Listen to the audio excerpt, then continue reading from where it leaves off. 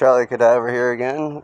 We're doing some LS car upgrades. As you see, here's my weather beaten 98 W6. As you can see, I got the Z51 Corvette C6 rotors on with Brembos. I did that last night.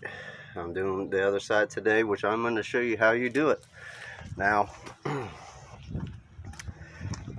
I am, as you can see, because people have problems with running into the Brembos being wider. They run into the spokes on your stock wheels, so you need spacers. But since I'm running Corvette wheels, you know, they have no back spacing. I mean, it's just completely flat after the spokes. Unlike the stock Fortune wheels, they have like a good 1.5 inch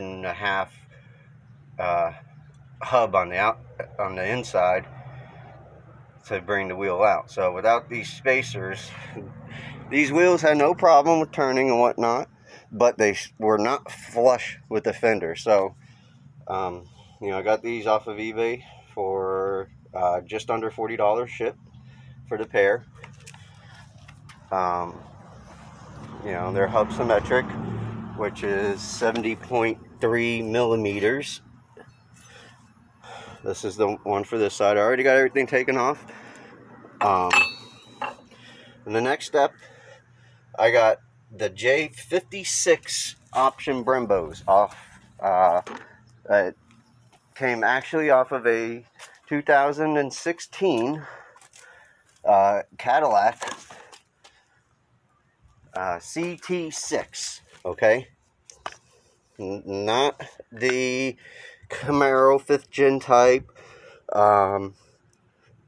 Let's see, the early CTSVs that a lot of people are using, because with those ones, the caliber bolt is the stock size as the 4th gen F bodies. Okay, so you don't have to drill out the hub, but these I have to drill out on my spindle,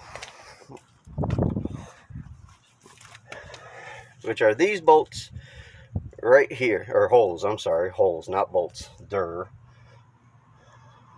okay, so I'm going to drill them out. You know, they are an M12 and they got to be drilled out.